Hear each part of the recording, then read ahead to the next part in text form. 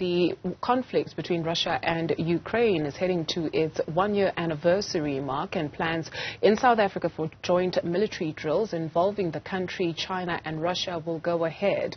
And last week we saw visits from several countries from Europe to the United States, all petitioning South Africa to not necessarily take a stand, as the European Union made it known last week, but to rather err on the side of international law. The former South African intelligence minister Ronnie Kasrils has written a rather interesting thought piece on these latest developments around the war in Ukraine, and between Russia and Ukraine. He joins us now for more on his piece. Thank you very much, Mr. Kasrils, for availing yourself this afternoon.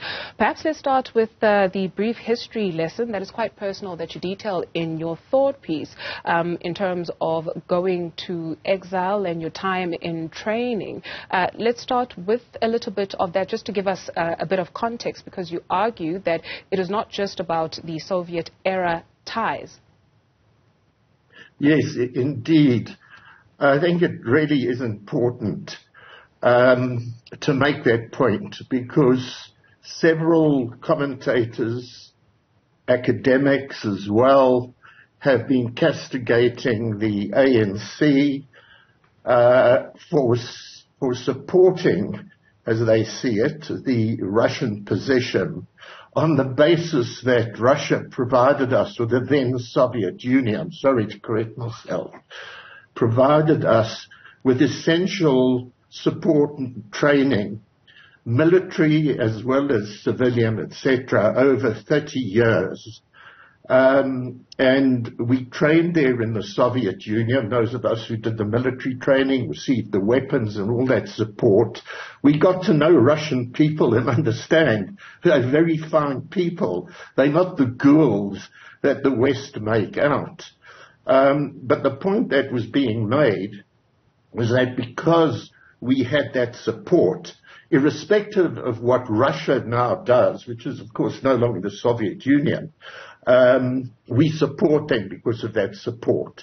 And, you know, the Minister of International Relations, Naledi Pandor, has made it very clear, as I will too, that, of course, we really indebted to the support that we received. It was very essential, whilst the very same NATO and Western powers were supporting the apartheid regime, and, of course, supporting Zelensky, Kiev's regime. And we look at this in terms of, yes, we had that incredible legacy. Our people need to know and understand what Soviet people did to support us. But the position that's taken up today has been brilliantly articulated by Minister Pandor after her meeting with the Foreign Minister of Russia, Mr. Zelensky. And that's all about having the right to decide who we can meet and train with in terms of the naval exercises that will be taking place. A reminder that we've had such exercises with the US AFRICOM in the very recent past, with the French, with the British and so on. We are a sovereign independent state, and we can decide on that basis. Further, in relation to that, is the fact that we have a non-aligned position. And we had that throughout the period of the ANC, pre coming to liberation and post. But the key point about the past is, as I've said, we and the South African people, we owe a great deal to the solidarity and support we received from African states. We received from socialist countries, from China and Cuba, the former East Germany, and particularly the Soviet Union. The heart of that, of course, was the Moscow and the Russian people, who lost millions of people, saving the world in the Second World War in the struggle against fascism, against Hitler's Germany. In fact, you argue in your piece that South Africa is an important proponent of the non-alignment movement, so which would suggest that it's not a simple yes or no. Do you support the war? Yes or no? South Africa take a stance? Yes or no? Because you also point out that Germans, Angela Merkel and the former French President François Hollande, pretended to support the 2014 Minsk Accords. Well, I'm glad you're making that point.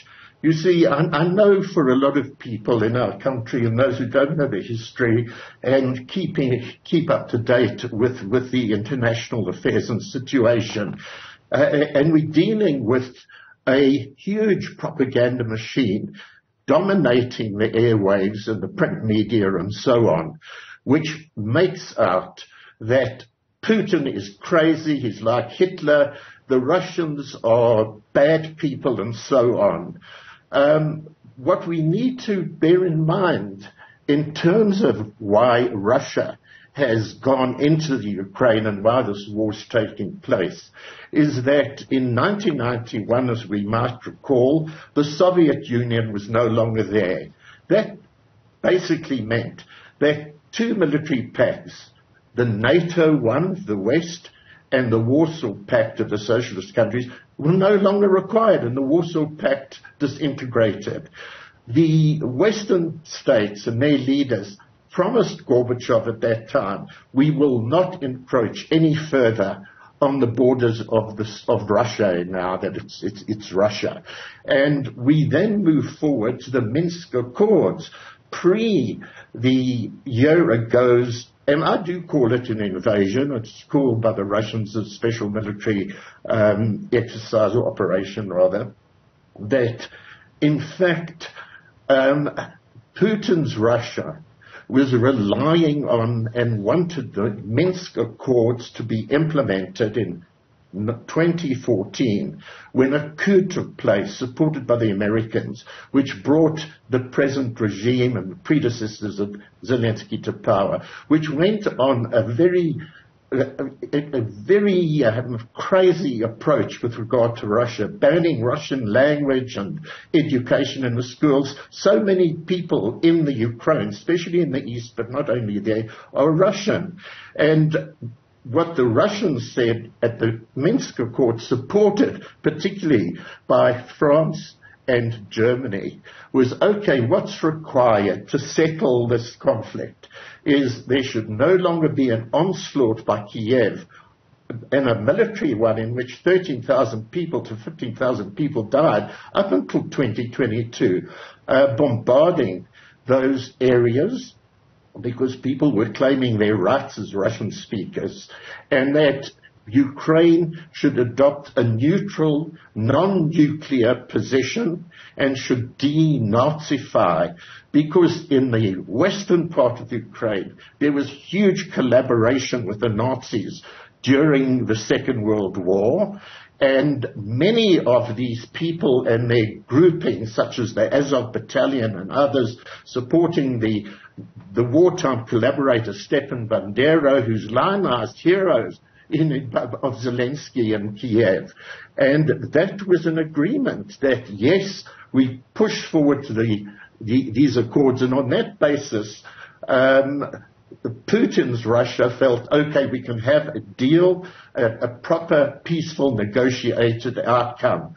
What Merkel and the former French president you've mentioned, Hollande, have now revealed is that actually we were deceitful.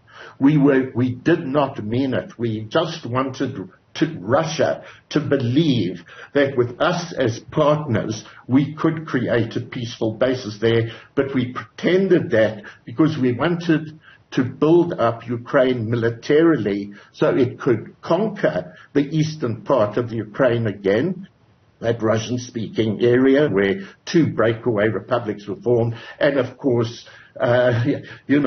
deal with Putin. I mean, it's that kind of hypocrisy that I point out. And by the way, it's not only me.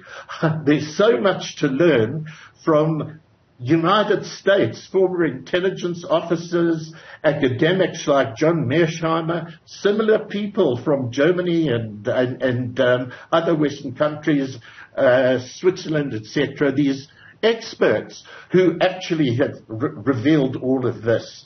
And Mr. Kasrils, if you'd allow me, please, to join you, I do beg your pardon, just for the purpose of time. What opportunity then does this present for this, a continent that was once termed the Dark Continent, and now it's been crystallized as this shining light? And, You hear a lot about king-making these days, especially with South African politics and all these coalitions. So what opportunity does this present, right? You've got the European Union that was here last week saying, well, we're not asking you to take a side. We're merely saying just err on the side of international law. You've got the United States petitioning the continent. You've got China, you've got Russia, be it whomever, especially when it comes to the best interest in the long term of the people of this continent.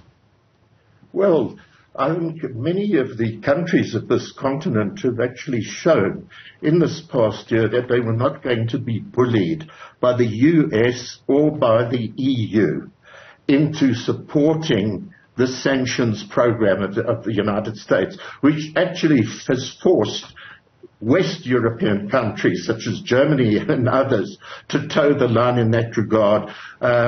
What we have been saying is no, sorry.